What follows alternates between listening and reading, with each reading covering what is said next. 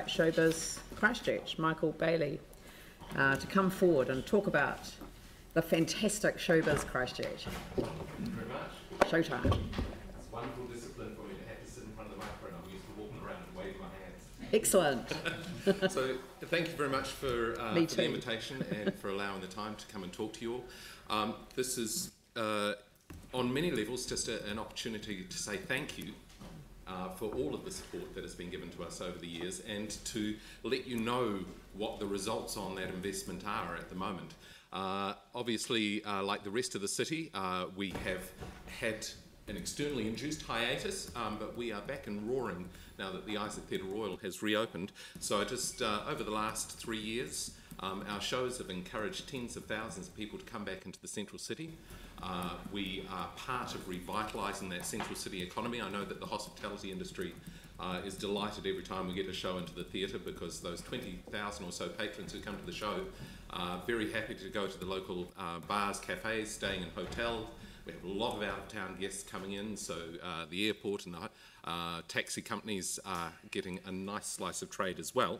The shows that we staged, as I'm sure that you're all aware, we are a totally local company, so the performers that you're seeing on stage, backstage and in the orchestra are all Christchurch residents, and over the last 3 years we've had over 1,000 people participate directly in our shows, and that is laying the foundations of a number of things. For some of those volunteer participants, they're going to go on to careers as performers, as educators, running arts companies, or in many cases just a lifetime love of theatre, which is good for us, good for our city. We have, from the moment that it's been open, we've been the #1 hirer of the Isaac Theatre Royal. In 2016 we were over 50% of the total attendance, and we're well on track for 2018 to be doing the same again. But if you look up on the screen, you'll actually see, I'm just here to say happy birthday to us. It's our 80th anniversary, and we're taking an opportunity to celebrate this with the shows that we're doing this year. We have also just embarked on an oral history. We are collecting the memories of some of our long-term members. At our launch this year, we were delighted to have one of the cast from our first show, 1938, attending our launch this year. We have members from the 40s, the 50s and onwards who are still very active participants in our society. Last night was our AGM, obviously our life members all there. That is when you get a significant slice of history. We're aware that our 100th is only 20 years around the corner, so we want to make sure that those memories don't evaporate. So we have commissioned a series of oral histories now so that we can get them all down, with the potential of collating a book for the 100th-year anniversary. So just to take us back, this building, the front wall still exists. So the container's on Tuam Street. That is the old St James Theatre, which was renamed as the Odeon, and that happens to be the first production of Christchurch Operated Incorporated in 1938, so 80 years ago. Wow. Massive leap forward, because one of the things I want to highlight to you is, yes, we're in a razzmatazz industry, it is all jazz hands and fun, but it's actually a massive, serious business that on a global scale is one of the giants of the entertainment industry. Because people enjoy musical theatre, sometimes they forget to realise just what an incredible enterprise it is. So this was a turning point for musical theatre right across New Zealand. It was a turning point for showbiz. Why? Because New Zealand was the first country in the world that was offered the rights as community theatre companies to stage Les Miserables. We all went, yay! And then suddenly went, oh no. Because none of us could afford to stage it, none of us had the resources to stage it. We were all trading as individual societies in different cities, run by volunteers, volunteer committees, volunteer boards, etc. And somebody came up with the smart idea of saying, hey, why don't we collaborate? Why don't we put all of our resources together and work for the greater good? And with a lot of soul-searching and sleepless nights, that's exactly what happened. Because these collective societies not only had to relinquish their power and control and agree to let one person design, one person build, and for everyone to be set with the same production that we would each collectively use one after another over a 4 or 5 year period, we all also had to put $150,000 into a pot that we may not see a return on for 5 years' time. So for a community society, that's a very big leap of faith. I'm delighted to say it was an enormous success. In 1994, Les Miserables was staged in Christchurch. It sold out before opening night to 34,000 patrons coming to see the show, making it the largest musical that had ever been staged in the city. It is coming later this year, for anyone who feels that they missed out the first time. Obviously, the Isaac Theatre Royal is a natural home for us. The stage of shows that we produce are on an extremely grand scale. We are very happy to say that we are staging shows, and I choose this word carefully, that are bigger than Broadway. I'm not going to use the other B word, the better. That's up for you guys to say that. But they are bigger than Broadway in the sense that we do, as a voluntary society, work with bigger casts, larger lighting rigs, larger orchestras, etc. So you are seeing a fully internationally scaled show that would be bigger than you may have spent thousands of dollars to travel to New York to see. But that requires a very specific sort of theatre, and when the Isaac Theatre Royal was reopened in 2014, we were delighted because we need that massive backstage area with the proscenium arch, fly tower and orchestra pit. So the only venue that we are able to stage the shows that we do is the likes of the Isaac Theatre Royal. It is now the finest heritage theatre in Australasia. Phantom of the Opera. This was the first major musical in the Isaac Theatre Royal. So just to give you a sense of scale, until 2 years ago, this was the highest grossing entertainment piece of all time. That's bigger than Rolling Stone's World Tour, bigger than the Titanic movie series, and it has been overtaken recently. The biggest grossing entertainment on the planet is now Lion King, the musical. So musicals are extraordinary businesses. To open a new musical on Broadway, the investment ranges from $15 to $35 million and takes 4.5 years of full houses to return the original investment. Wow. Obviously, shows of this nature are never going to come to New Zealand in a fully professional capacity. We simply don't have the population, we don't have the tourism throughput. Large-scale musicals tend to exist in very large international cities that have huge tourism numbers. So our community theatre structure is bringing shows to New Zealand that would never otherwise be staged here on this scale. And we're getting extremely good at it, and the rights holders are now very happy with us because they charge us a high percentage per ticket. And they are now giving us the rights to some of the latest and greatest shows in the world, which leads me to some of my next slides. So last year, hopefully many of you got to come along and see Priscilla. And happy Pride Week, everybody. This happened during the Pride Festival last year, and we're associated again with the Pride Festival this year. This show was built in Christchurch. We built a new bus. We are pretty much the primary employer, in fact, no, it's not pretty much, we are the primary employer of Scenic Solution, who are the largest set design firm in New Zealand. We're keeping them gainfully employed at least 10 months of the year with our show builds. So they built the bus and sets at a cost of $250,000 for Priscilla. So this show is now available for other societies to hire. It opens in Dunedin in 3 weeks' time, then it heads off to New Plymouth. If these shows aren't built by Showbiz Christchurch, no other society in New Zealand will get to stage them. It's as simple as that. And all of those builds are happening here in Christchurch. We are driving an industry which now sees Christchurch recognised as the centre of excellence. So you can proudly leave the room today and say, our City Council is supporting a centre of excellence in musical theatre in New Zealand, because that is the absolute truth. Which brings us to opening night in 15 days' time. Wicked. Hope to see you there. Wicked. This is the New Zealand Theatre Company premiere. Once again, this is a new build production that we're creating specifically for our season. We have 10 other community theatre companies around New Zealand that have signed hire agreements for this after us, so we staged around the rest of the country. So the good news is, year after year after year on our forward calendar, which goes through till 2025 at the moment, we have New Zealand Theatre Company premieres of some of the biggest shows in the world. That is going to drive business into Christchurch, that is going to bring people to the city to visit. I can tell you every other theatre company in New Zealand is coming to Christchurch on either the 6th or 7th of April this year, because they're all desperate to see this show. This is the second highest grossing musical of all time on Broadway. It was the fastest musical to reach $1 billion in ticket sales on Broadway. These are major, major shows. For us to stage a show of this nature as a community company, the budget is still upwards of $1 million. So these are a very high risk venture, and we are delighted that we are able to successfully manage that. So in a nutshell, over 80 years, more than 2 million people have come to our shows. It's actually significantly more than 2 million, but I'm being conservative on my estimates there. We think we've nudged past 2.5 million, but it's a hard number to pin down.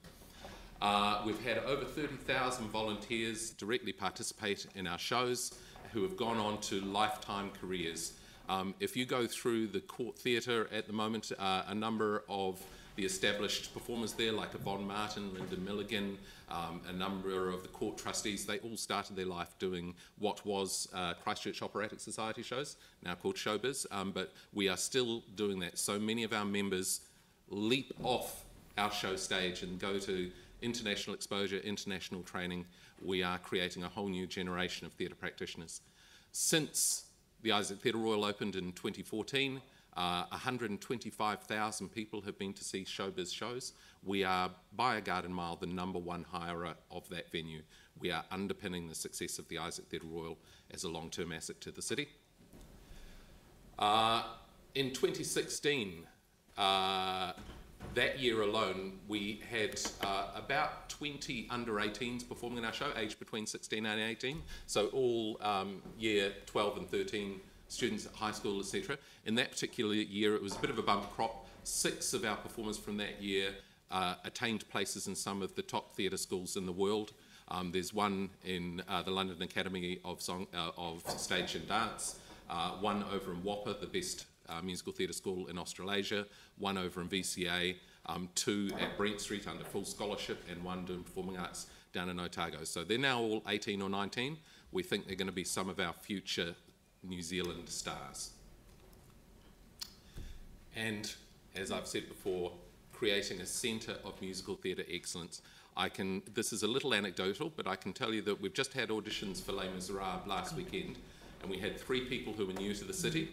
And we said, oh, what brings you to Christchurch? Because they were all here to study various courses. They said, oh, we came here to do shows.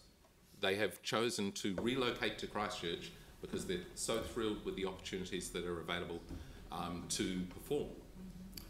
Thank you so much for your time. Any questions? No, Michael, I'm sorry, but we have to move on with the council agenda. But this is a wonderful opportunity for the council to acknowledge the wonderful work of Showbiz Canterbury and to wish you a very happy birthday, which I hadn't realised was the 80th. So thank you very much for a fantastic presentation. Really looking forward to Wicked and the other shows on your program. So thank you.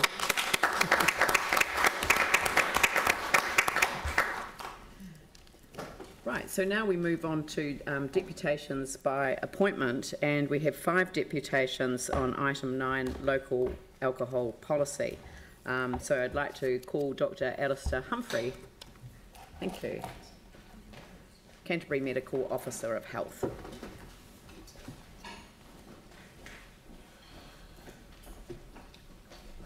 Good morning. Thank you for the opportunity to come and talk to you. I will be brief. I will simply give you a summary of why the District Health Board and myself as a regulatory officer responsible for licensing feel that the local alcohol policy is an important tool for us to use to curb alcohol harm. Some of you may remember the Law Commission report, the front page of which, the cover, we were sadly the poster town for that report, Curb Alcohol in Our Lives, Curbing the Harm, which was a Law Commission report back in 2010. And on the front cover there was the picture of the terrace with the problems that arise from acute alcohol intoxication. But from the District Health Board's perspective, it is not just acute harm. Acute harm causes an enormous burden for our general practice, for our after-hours medical centres, for our regular general practices actually the day after, and for our emergency department. And acute harm leads to some it is not just minor injuries. We regularly have examples of damage to people from alcohol intoxication, that costs all of us millions of dollars, never mind the tragedy to the people and the families who are dealing with people who often have long-term disability as a consequence of accidents. But the other important part of the damage that alcohol does, which was raised in that original Law Commission report, and we have followed up with our own data, is that there are long-term consequences to increasing consumption of alcohol, to the tune in this in Canterbury District Health Board of close to $100 million a year. That's what we are all paying to deal with not just the short term but also the long term consequences. Things like breast cancer, for which alcohol is a significant risk factor, stroke, hypertension. So these are all things that our community has to face because of an insidious increase in alcohol consumption. There are not many tools provided to us by the 2012 Act, and not all the recommendations of the Law Commission, and certainly some of the more potent recommendations, were not picked up by the government of the day, in particular those that relate to fiscal tools, if you like, taxation and the like, which was disappointing. But make no mistake, the tools that we were given do have an effect. And the local alcohol policy was one of those. Christchurch, in my view, as in so many things, he says in a slightly one-eyed way, but as in so many things, we were ahead of the game with our local alcohol policy. We had a progressive alcohol policy that was going to permit and indeed possibly improve vibrancy in our central city, while at the same time making sure that we didn't suffer we minimized the consequences of harm from alcohol. It is a policy that deals not just with on-licensed sales, but very importantly with off-licensed sales. And the fact that we have had such a strong resistance from organizations that want to sell alcohol, such as the supermarkets, suggests that the policy was effective. There are other issues around the Sale and Supply of Alcohol Act that I, as Medical Officer of Health, have had to fight with supermarkets in particular in the courts. And I'm happy to say most of the time, not all of the time, most of the time we fight and we win. But make no mistake, they squeal because the increase in sales over the last 20 or 30 years, particularly in supermarkets, has been enormous. I will make one comment, because I did for the local alcohol policy last time, about unlicensed sales. With our tri-agency approach to alcohol over the last 20 or so years, our host responsibility in this city is second to none. Our managers of bars are a long way from where they were 20 or 30 years ago, and I have said that the safest place to have a drink is in a bar. The reason for that is because we have well-trained managers who are well supervised overall by the police, who will look after you when you have a drink. They will give you water or food if you need it, and they will give you a taxi to get home.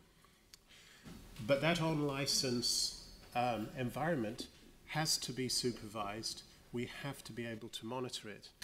And it was for that reason that we supported the police in having a relatively well circumscribed area where we could all enjoy ourselves late into the night. And what we are now seeing with the rejuvenation of Christchurch is the market is bringing people back into the city. So the objections we have had from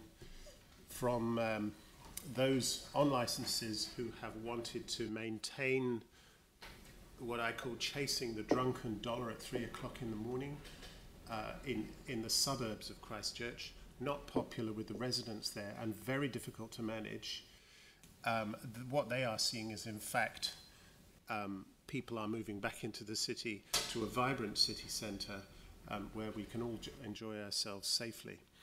So those are just a few examples, but there were a huge range of very positive tools in that local alcohol policy that will ensure that we have both a vibrant city but also a safe city in which we can enjoy ourselves. And I would ask the council that they revisit the issue of the local alcohol policy. It is a tool that is valuable for all of us, those of us that want to consume alcohol, those of us that want to sell alcohol, and those of us that are responsible for ensuring that people are safe while they do so. Right. Any questions? Questions, yes. So we've got time for questions. Jimmy? One question that I want to ask Dr. Humphrey. Do you think the existing provisional local alcohol policy can play this function? Because I remember back to several years ago, police, you and the wider community individual, more than 4,000 submissions. In that time, I was very impressed with all those submissions. If a new one and the existing one, what's the difference? Can achieve this goal? The new one is a watered down version of the original one. A local alcohol policy is better than no alcohol policy at all. So, does that answer your question? I think we should have one. I think the rigour that was applied and the mandate, let's not forget the very strong mandate for that initial policy, remains, I believe, but it was watered down, and it was watered down because of, in my view, some very clever legal manoeuvring on the part of the alcohol industry. David. Thank you. One of the strong points that you made was the cost to the health industry of treating alcohol impaired people. What are the steps, impediments or processes that you could go to actually install a charge on those people that have obviously just overstepped the mark and cost the city on the health industry a lot of money? Can we, or are there impediments that would be in place for the hospital board to actually levy a charge on people who obviously have just made a donkey of themselves and ended up in hospital? Two aspects to that. First of all, as a doctor, I treat people, we all health professionals sign up to some form of Hippocratic oath. They treat people who have made fools of themselves. They treat people under all circumstances. Punishing people financially for the problems they get themselves into is not likely to work. But the other point I made, and it's very important to understand this, a very high proportion of our health costs are for the invisible costs that you don't realise. And I'll give you an example of that. Take, for example, hypertension and stroke. It is well known alcohol has a significant contribution to that. Not all of it, but a significant contribution in terms of risk. Now, when a supermarket sells Sauvignon Blanc for $6 or $7 a bottle, the shopper, and I say innocently pushing their trolley down that aisle, who happens to see it, might think, oh, I'll chuck one of those in the trolley, that's not very expensive, maybe a couple. And that insidious increase in alcohol consumption can end up many years later with that shopper suffering from hypertension or a stroke, paralysed in a wheelchair, or with a breast cancer problem that needs expensive treatment. And that's a very insidious issue. We have to deal with it on a population health level. We have to understand that the harm from alcohol is not just intoxication. It's the going home at night and having one glass of wine that's kind of just to relax and is okay, and then it becomes 2 and maybe 3, and that's driven by low costs and availability. And that is one of the things that the local alcohol policy sought to deal with. The other issue, obviously, is the difficulty between on and off licenses. Cheap off-license sales are undercutting and damaging our local hospitality economy. We've seen it all over the country, particularly starkly in Dunedin, where bars have closed because cheap off-license sales have meant they can't run their businesses. A classic quote from the manager of the Captain Cook was the students turning up to his bar turned up more intoxicated than when they left. He was looking after them, giving them food and water, and then sending them home but not selling anything.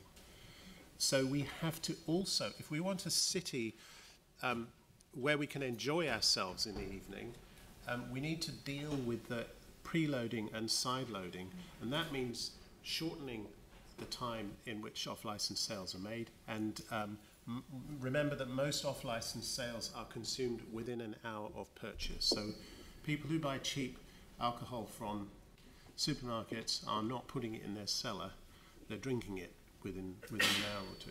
Yeah, thank you. We've got a time restriction on you, but thank you very much for your deputation. Thank you.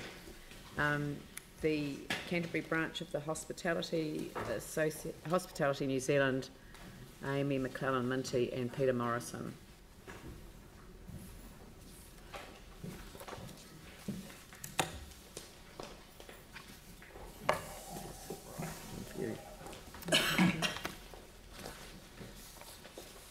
Thank you.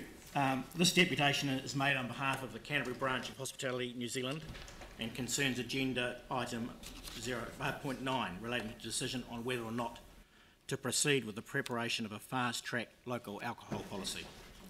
HNZ was asked to provide its views on the 3 options considered on this agenda item, and we expressed a firm position that the formulation of a new local alcohol policy should be put on hold until October 2019 for a new council to agree on a process to be completed by August 2022, with the default provisions of the Act remaining in place until then.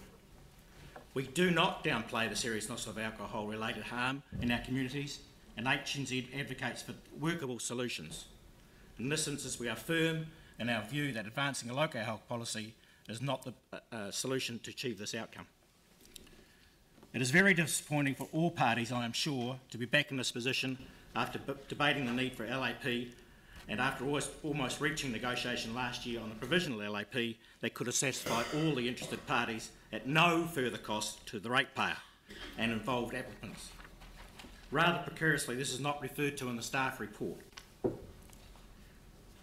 We believe this council and previous councils have been misled by staff who have failed to accurately inform you. This in part led to the High Court proceedings that were brought on the council in 2017. Back in 2013, the draft LAP received the largest number of submissions on a council policy, with 76.4% opposing the content, which again has been misreported to you by your staff. If you take anything away from this deputation, then please let it be these following points. 1. You were told in 2013 that it was too early to prepare LAP with the city still in recovery mode, that it would come at a significant cost and that the process would lead you to fail legally. All these points were correct. You were also told that you cannot use LAP as a planning tool to inflict zoning decisions on the central city, and the High Court agreed with us. The costs and failure risk to you as a council in making a decision to advance a LAP again is high, and there are many in the community who are ready to take you to task at every step of this process. We know that the council has not even bothered to contact the other 2 applicants who brought about the appeal proceedings. 2, think long and hard about what a LAP achieves and whether there is an issue at a local level that you can realistically address. You'll be shown slides from the police and public health depicting alcohol-related harm, horrible energies, accompanied by national and international statistics. What you won't be told is that this harm is occurring at the home and in uncontrolled drinking environments, something an LAP cannot address. and not, I'd say, not occurring in Christchurch's highly regulated, monitored and enforced bars. Effective tools to reduce alcohol-related harm need to be implemented at a central government level, addressing matters such as pricing, age and availability, as well as provision of education for the end users of alcohol. LAP does not actually restrict a person's access to alcohol and does not prevent all harm from occurring. It just shovels the problem around. While it is admirable to try and fix this issue, the LAP is not the answer. 4. What you are told in your staff report is that the Act has provisions to address bad licences. What you are not told in your staff report is that the Act has provisions to address bad licensees, prevent new premises established in areas with high densities of existing premises, and to avoid the proliferation of off-premises. The district plan places controls on the location of licensed premises from residential areas and imposes noise limits on businesses. You should find it very suspicious that a thorough evaluation of how the Act works in practice and the relationship of the district plan to alcohol work in our community and has not been provided to you. The issue is that this council faces appears to be associated with the proliferation of off licences and not on premises. You have been misinformed that the only way to address this is by an LAP. We know of only 4 off-licence applications since 2015 that have generated interest within the respective communities, and each have gone through the statutory process under the default provisions of the Act, being mandatory public notification and a hearing, and refused or being withdrawn due to the opposition. This is a robust process and it allows those in the affected community to be involved in decision making, meaning that those not affected do not have to be put through the cost as a ratepayer to deal with via an LAP. 4 applications over 4 years can hardly be seen as an administrative burden for the agencies. Significantly, you have been misinformed on both cost and the time frame to establish an LAP. Your staff predict a cost of $150,000, excluding legal costs for appeals. We estimate the cost to be closer to $1.5 million, including appeals. The high likelihood of appeals means that there is still a risk that you will not end up with an LAP. Peter, can I just interrupt? The last sentence, I just don't think, I mean, you can refer to the impact on councillors, but not the impact on staff, if that's okay. Just the very last sentence of that para, thank you. Yeah.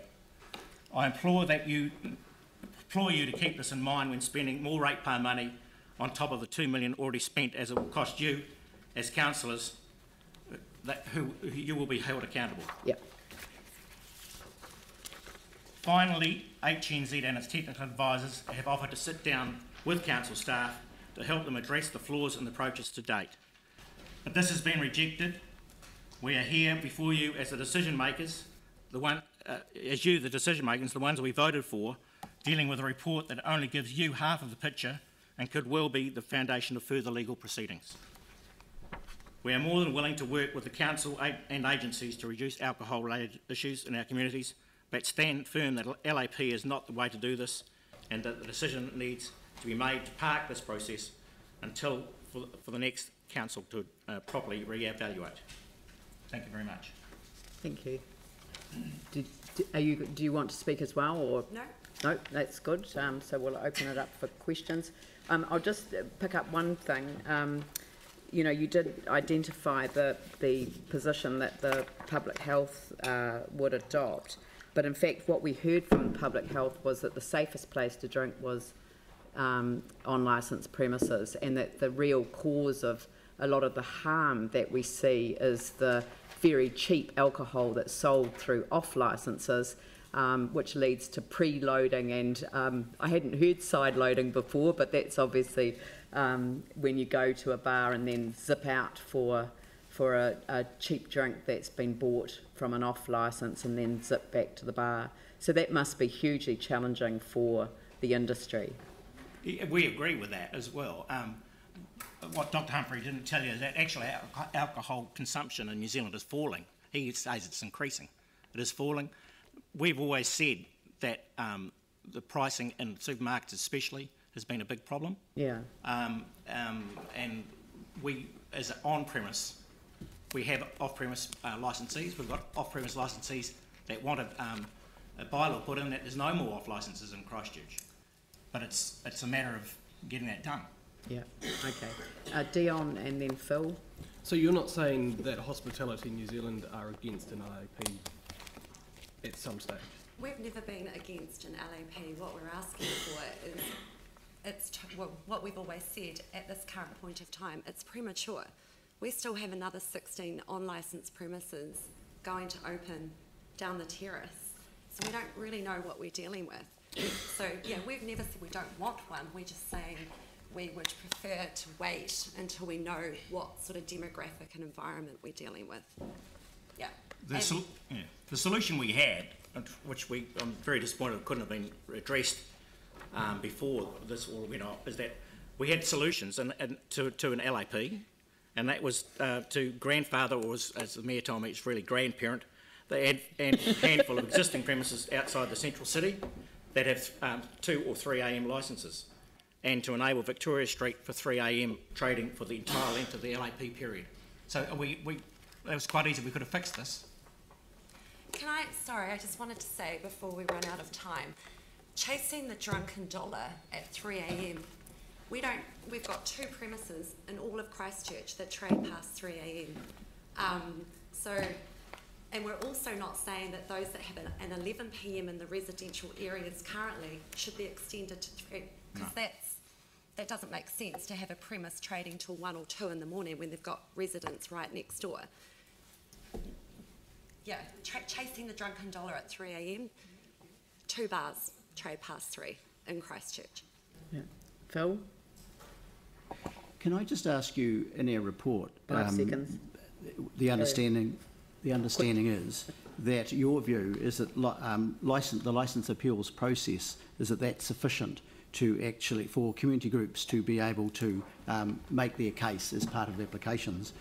Can I just ask you, how do you believe that small community groups and ordinary people can actually have all the information and address quite a complex process to achieve what you're saying they can? Because the licensing inspectors guide them on how to place an objection to an off-premise application. My real question is, why should community groups have to go to all that trouble with very few resources when clearly Hospitality New Zealand have got large resources? Okay, so then if that's your position on it, then why are you prepared to capture the on-licence market to take care of an off-premise issue?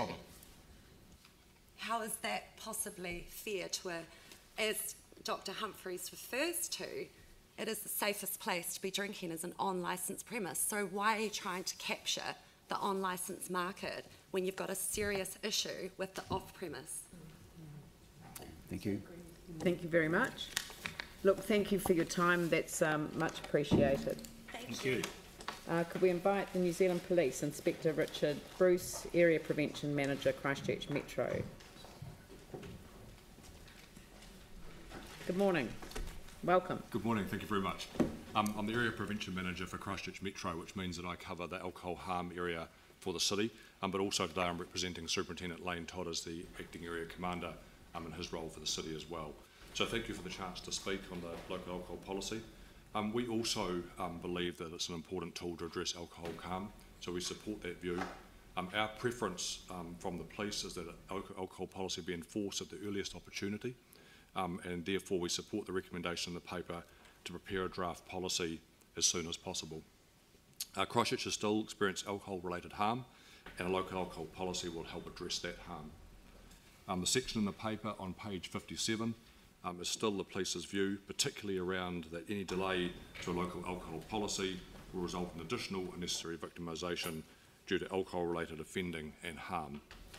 So in summary, this is a brief presentation from us at a high level to say that we support the recommendation in the paper and that our preference is for an alcohol policy to be enforced at the earliest opportunity, please. Thank you. Thank you. Questions?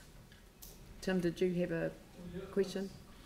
It was really one for the hospitality guys, but the same for you. If we started the process of the LAP, which is the important thing, or I feel it is, if it were to exclude the central city, so we concentrate on communities first as we work through the process of the LAP, because that is quite clear in it, that we have to have a clear process, would you be in support of that? Because the last LAP that we had did seem to come unstuck, and if you look throughout New Zealand, LAPs have failed. So if we concentrate on our communities first, which is the off licence, and then as we work through that process with all the partners, which would be the Hospitality New Zealand, yourselves, the District Health and interested parties, and go from there. So we concentrate on the communities first and the off licences, and then work our way in as we go through with that further information. I know our preference would be to start with the whole city and do the city centre as well. I think with the bars that are there and the bars that are coming, and the problems that we used to have when it was the strip many years ago, in that area, I think that the preference for the police would be that we actually deal with it as one city and deal with the suburbs and the issues that are there around hours and locations, etc., but also deal with the inner city as well. Glenn, then Yanni, Sarah. Thank you. Could you give us a quick sum of the outstanding, or the issues that stand out rather, that you see in your staff in the central city and also in the suburbs from the harm of harm caused by alcohol?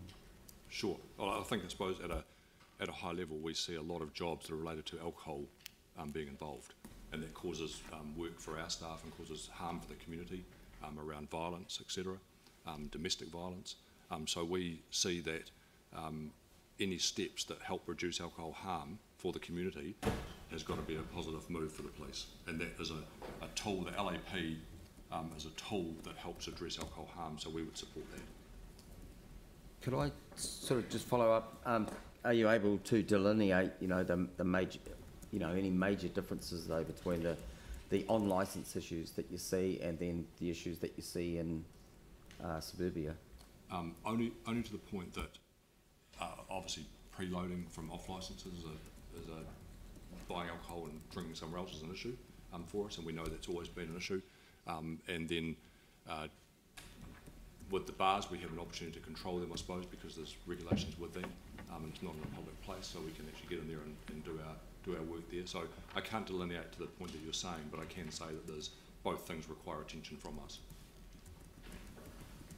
Yanni, then Sarah.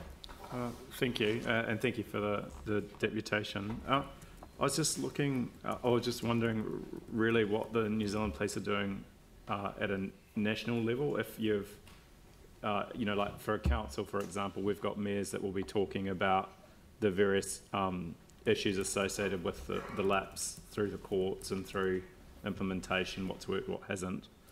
Are you doing anything nationally looking at the effectiveness? Because I guess I was just interested in what's happened in Dunedin, where the quote in the media was police's failure to present evidence were one of the reasons that the court ruled a certain way, and we're hearing both sides of the argument today from people that think we need one, think we should defer it.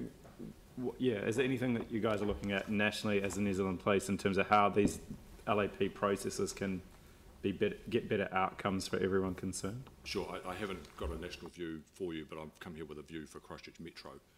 Is that our view is that we support it being proceeded with, and I think the process that go through will take care of some of the issues that you're raising. As we go through, there'll be the chance to address those matters and then speak to them and provide our views on them in a constructive way. I was just interested, if we keep ending up in court, sure, and having successful appeals, it doesn't give much certainty and it can take a lot longer. I think Yanni's referring to the Alcohol Regulatory Licensing Authority, which recently, threw out the Dunedin LAP, which focused specifically on off licences, and they were up against the supermarket giants in terms of the response. Yeah, I mean, I'm just concerned that there's a community expectation that a LAP can deal with some of these issues. When it goes through the process, what we're seeing around New Zealand is it's actually not, and it's been chucked out on appeal in many cases. So I was just interested if the police were looking at any sort of collective response to that. I haven't got the answer for that off hand, but I can find that if you need it to be.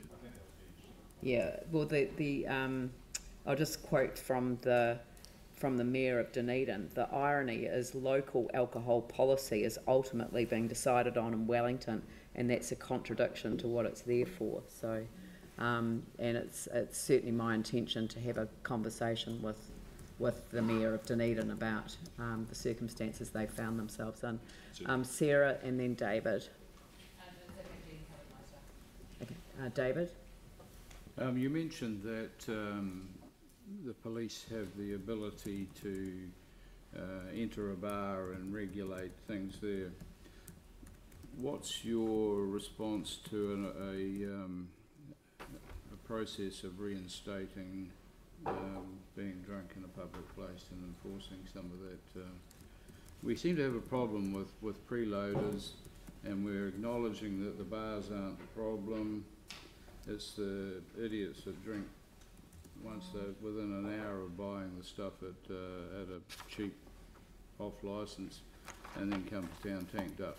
So we've removed that statute for being, you know, arresting someone for being drunk in a public place.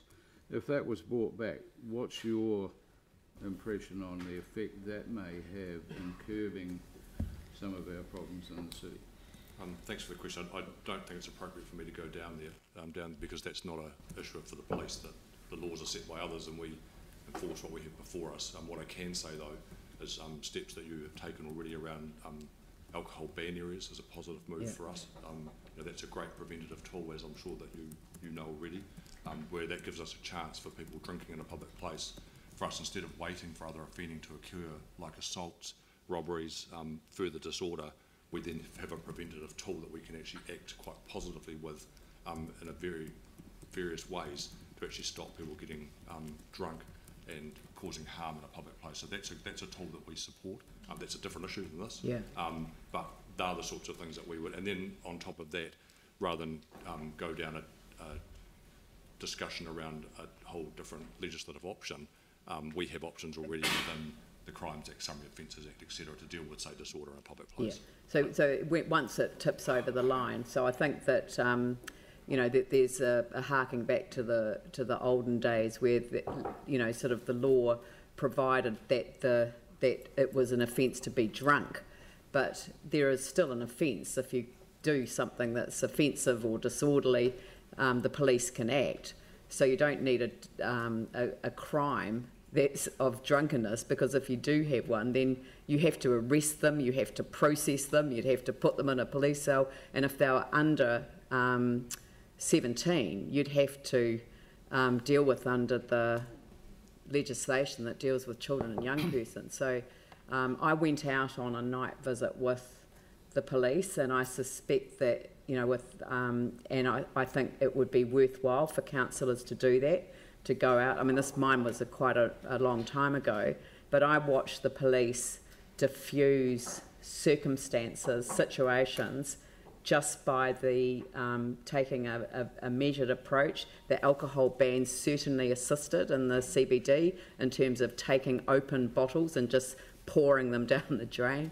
So, you know, it was a good way, but the 15-year-old who was completely well, almost comatose on the side of the road, the fact that they were put in a taxi, that the parents were prepared to pay for the taxi at the other end, there'd been contact made, that to me is the way you solve that situation, not arresting somebody and processing them. So I think that's reasonable. Anne?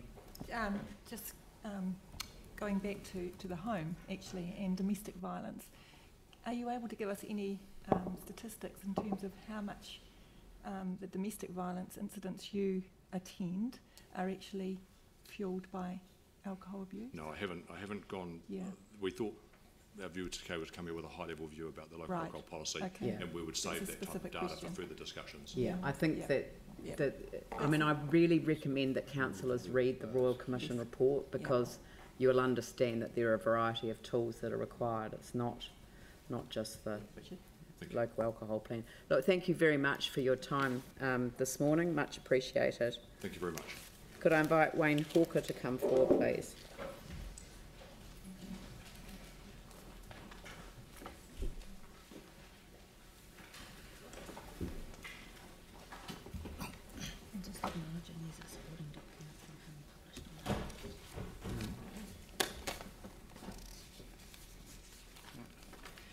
Good morning, my name's Wayne Hawker, and I'd like to thank you for the opportunity to be here today to address you as a council who will be discussing and hopefully making an affirmative decision in regards to the Regulatory Performance Committee's recommendation to develop a new local alcohol policy for the city.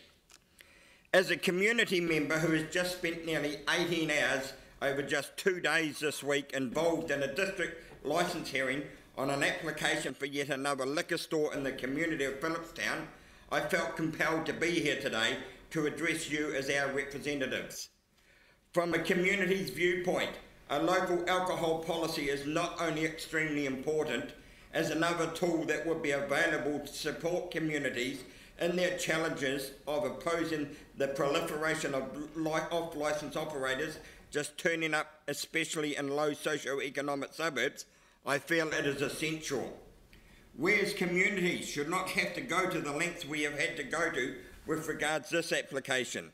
It has been challenging, tiring, and for many, simply too much, knowing that it really was a David versus Goliath situation, given the applicant's availability to funding and resources we as a community could only imagine and wish for. So we look to our elected representatives and say, please help us, as we continue to struggle under the weight of the number of liquor outlets just popping up and thinking, oh no, not again. We need your help and support, and a local alcohol policy is a step in the right direction. Like all community objections against such applications, in which, like ours, was in regard to location of a site in very close proximity to other liquor outlets selling predominantly the same products, but in this case the argument being, oh, we're selling a higher premium product directed at communities living 10 kilometres away. So we looked at the Sale and Supply of Alcohol Act 2012 and made particular reference to the object within section 105, and that being the minimisation of harm, and that really is a key factor in why a local alcohol policy needs to be implemented. As a council, you will be aware of the decisions you have made around cycleways in and around Christchurch and the reasons behind spending millions of dollars to develop them, albeit against the opinions of many in the communities. My understanding is the need to better protect cyclists as a safety measure, which then says you have identified there is an element of risk of harm if nothing is done, given the increase in use of cycles to travel around the city. In the situation of proliferation of off-licensed liquor store, that element of risk of harm caused by alcohol is more than a risk. It is a fact, and it is happening in and around communities all over New Zealand on a daily basis. Physical harm, abusive harm, mental health harm, financial harm, the list goes on, and yes, it is real, and even as we speak, it is happening somewhere in society. So before anybody argue against the cost of putting together a new alcohol policy, which we all know is more likely going to be opposed by the hospitality industry again, just think about the cost of harm caused by alcohol. Some councillors seem to be balking at the reintroduction of a local alcohol policy because of the more than $1 million for the previous policy, which was withdrawn following a lengthy battle with the hospitality objections, yet they're happy to include to spend $206 million on the 13 proposed cycleways under the long-term plan. Where are our priorities? Alcohol harm is more predominant in the way it affects society, more so than the level of harm caused to cyclists. In a report released by the Alcohol Watch Group in regards to cost of harm caused by alcohol in New Zealand as a society in 2016, you may be staggered in knowing that figure was $5 billion in regards to costs on individuals through insurance, medical bills, loss of employment, etc. Then when you factor in the cost on the government as well through costs related to the health sector, road accidents, police, justice system, welfare system, it may seem somewhat scary that we as a society do not appear to have as much concern given the way alcohol is freely consumed, yet the contribution to the government bank accounts was only $960 million through the excise tax on the sale of alcohol. Alcohol is something in society that has far-reaching actions involved with harm, more so than any product or activity that we care to mention. So this local alcohol policy is not just something that you should sit around and discuss, should we or shouldn't we? Can we afford it? The question is, can you afford not to do it? Given the amount of harm associated with alcohol, as I have pointed out. And please give a special thought to the thousands of victims of alcohol harm. Try and understand what is life like for them. But for me, I do not have to try and understand what life is like when harmed by alcohol, as I have lived through it. And to this day, I still live with both the physical and mental scars inflicted on me by alcohol. And it was also important to note that at the hearing I attended, the applicants made mention of the fact there was no local alcohol policy, which I believe they were saying, as none existed, there is no real barrier for our application other than the community putting in objections, which by all account had to be pretty damning evidence for the District Licensing Committee to have to consider before making their decisions. Reality is, at the present time in regards off-licensed liquor stores and with what is in place, everything is currently weighted in their favour, in the favour of the liquor industry. It is time to address that imbalance and give us, the communities that elect you to best represent us, the chance to even up the playing field. And while it will not completely fix the problem, it is definitely a step in the right direction for us as communities. I will also note that when I questioned the applicant in regards to local alcohol policy, he agreed it was a great idea, and yes, he would support it. So it is getting other sectors of the hospitality to buy into it as well. We elected you to represent us and run the city in the best way to meet our needs. We did not elect the hospitality sector, who seem to have a belief they have more rights than we do. Reality time, they do not. After all, their bottom line is how much they can fill their bank accounts and at what cost to them. They do not really see the true cost that alcohol imposes on society. Please don't just discuss this. Stand up, make a stand, say yes. We have listened to communities. Yes, we will do what is right for these communities. They have asked for help and they deserve our help. Thank you. Right. Wayne, can I just ask a question? What specific provision in a local alcohol plan would provide you with what you're asking for? Well, I think it's to some extent the locality of the number of off licences in any one, residential area. Right. Because the one that we're dealing with at the moment is wanting to locate within 50 metres of one that's already existing. Right. So that's probably the key thing, but also the hours that they can operate as well. Right. So hours of operation and proximity to other... Proximity not just to each other, but also local schools and that, because where they want to operate, there's a high school, Yeah, we can do that. Yeah. But what your real concern is that it's the agglomeration of a number of outlets that are available in a local community. Yeah. Yeah, cool. Tim? As a layperson and a member of a community, and part of the community wanting to say no or having a say in the number and where it is, etc., in the application, how do you feel the hearing process was for your community? Like I say, for our community, I found it very challenging. I was pleased. We were guided by the chair of the licensing committee, and some of the things we were struggling to understand when it terms. We were trying to put, no, you can't bring that in because that's new evidence. And we think, well, what the hell, and yet at this stage, the applicant has now been given time to go away and prepare new evidence that they didn't have available at the time. And I'm thinking, well, where's the level playing field here? It is providing challenges, and from this I hope to be working with other communities and with the District Licensing Committee and the alcohol team here at the council to maybe draw up a booklet that will provide support and opportunities for the communities to read and understand how they can best prepare themselves when they face challenges like this. Would it help? I mean, it just seems to get advice and to sit down with someone with regards to the process. Did you have that? Because we heard before that, our licensing staff give advice, but you're saying that in this particular process, you felt that it wasn't a level playing field because perhaps you didn't understand. We did, where the challenges lie to some extent is around timing of when you can, when. Look, sorry. I didn't realise that this is a hearing that's still current, and I actually think that we shouldn't be discussing it. So look, but you've made a very powerful point, Wayne. So thank you very much for your submission. Much appreciated. And could I now invite Marty Fuller, owner of Trevino's, the Crepe Irish Bar and City Park Motel.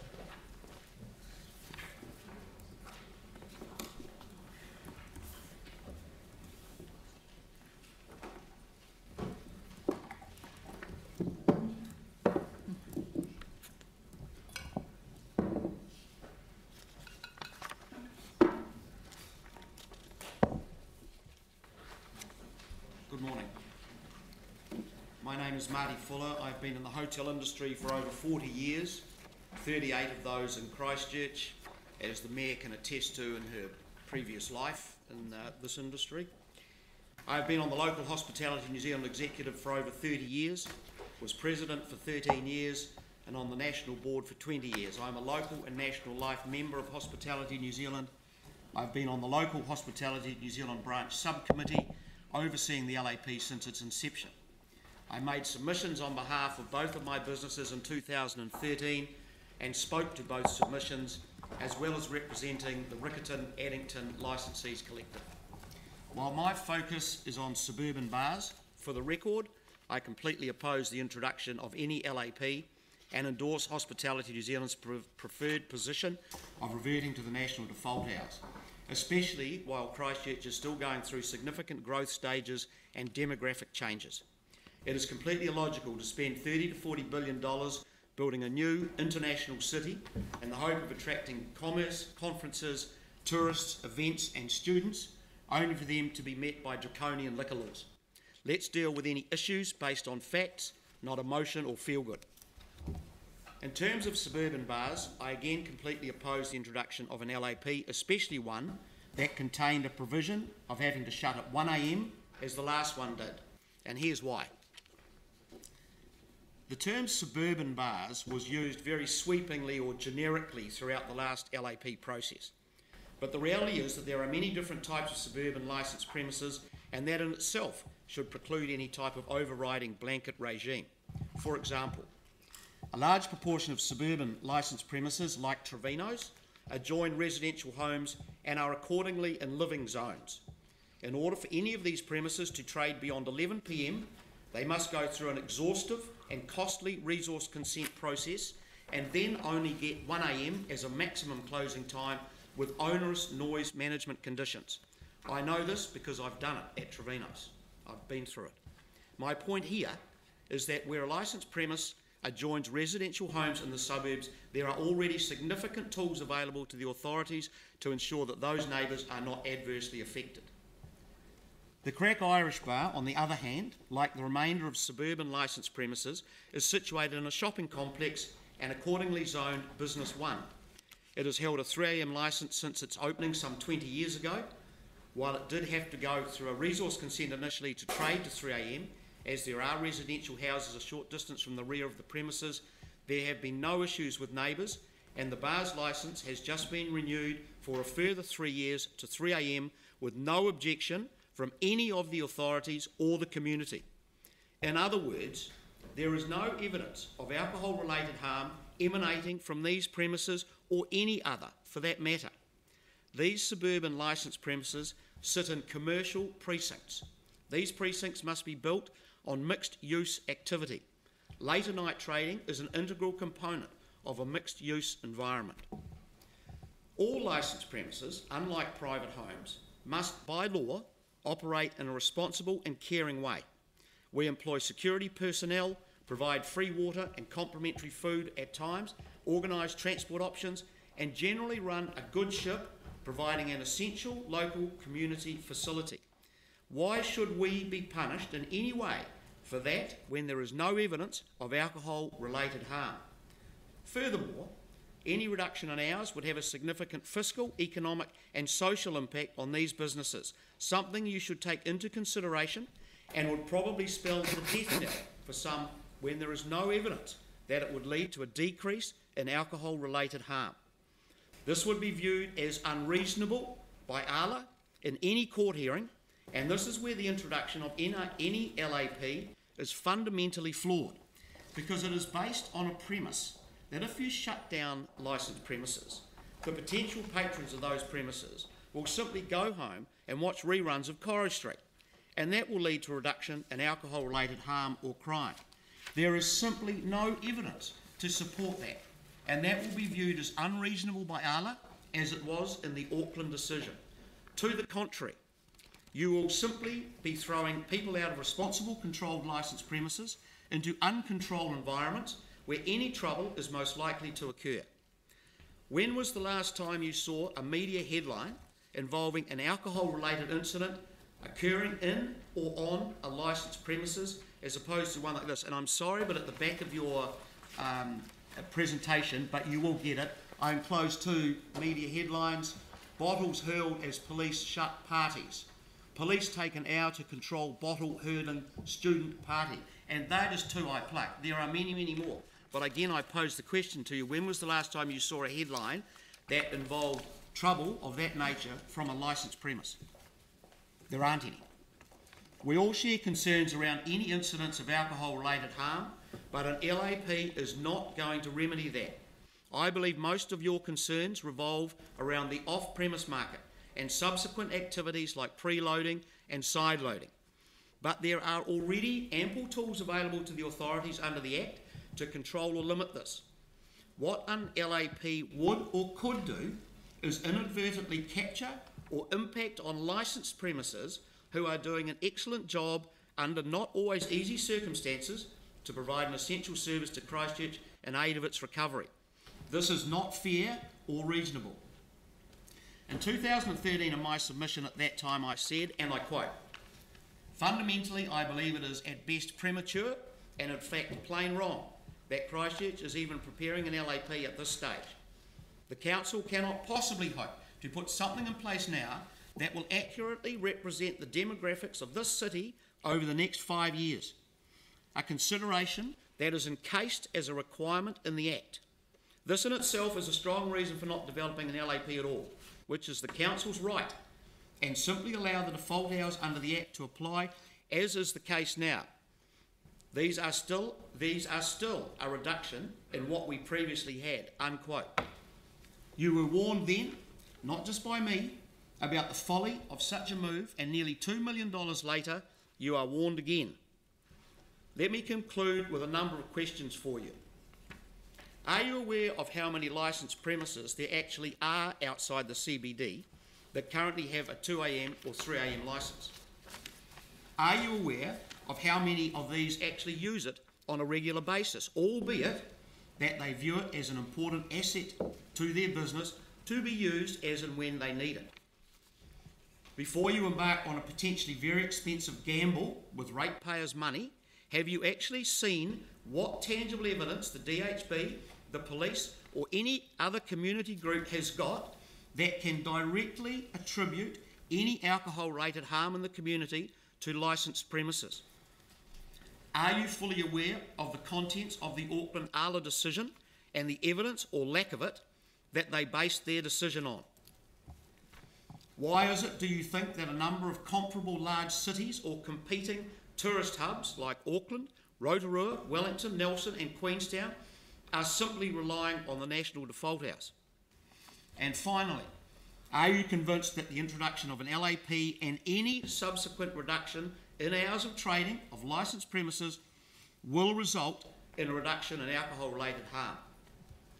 If you can't answer any of these questions with conviction, then please do not embark on this hazardous, let alone expensive, heavy-handed piece of bureaucracy that could impact detrimentally on our industry's experienced and committed professionals who are providing safe, enjoyable and indeed necessary entertainment venues.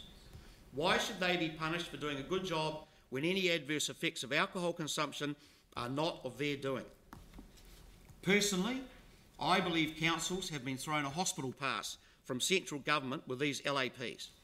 They had every opportunity to include meaningful clauses in the Act, such as minimum pricing, restrictions on price advertising, introducing an actual drinking age, not the age of purchase as we have now, and making it an offence to be drunk in a public place. They put them in the too hard basket and turned it over to councils. Restricting on-premise sales will achieve nothing. Ignore it like the government did. Vote on fact, not feel good, and leave well enough alone. Thank you. I'm happy to take any questions. Thank you. We've got 35 seconds remaining. Glenn. Thank you. Simple question, Marty. Yeah. When will the city be rebuilt? I'd suggest that there's about 15 people here in a better position to answer that than me. However, as Peter alluded to, right now you've got another 16 to 17 licensed premises opening on the terrace. Foolishly, in my opinion, that will be ongoing. For some reason, people seem to think opening a bar is pleasant, joyful, and an instant and guaranteed money winner. Let me tell you, and I'd like to show Mr. Hawker my current bank account because I can assure you it's not.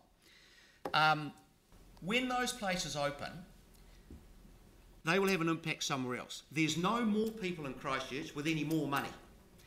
So the hundreds, possibly thousands of people that attend those bars are going to come from somewhere else. They're going to come out of other licensed premises. There is a hope perhaps that it might entice people out onto licensed premises who currently don't go out. That would be great. But overridingly, they will come from an existing licensed premise. Those premises will be impacted on and probably shut. There have been 3 licensed premises, to the best of my knowledge, at least, that have closed their doors in the last 2 weeks, 3 weeks in this city. There will be more, I can guarantee you. So that is an evolving demographic. And I'm sure I don't have to tell you about what happened after the earthquakes. Everybody moved to the suburbs because the city was shut down. And for a couple of years or so, we had a real battle.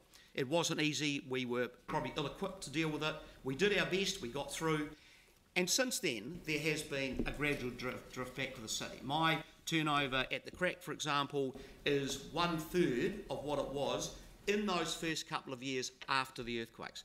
So that is an evolution that's going to keep going, and that is a changing demographic of this city. And as I said to you, it is a component in the terms of reference of the Act that you must consider the changing demographics of the city. And I don't believe you can do that because I believe the city is going to keep changing, and you people probably know that better than me. Thank you very much, Marty. That's all extremely helpful, and thank you very much. Thank you. So if I could just refer councillors to item 9,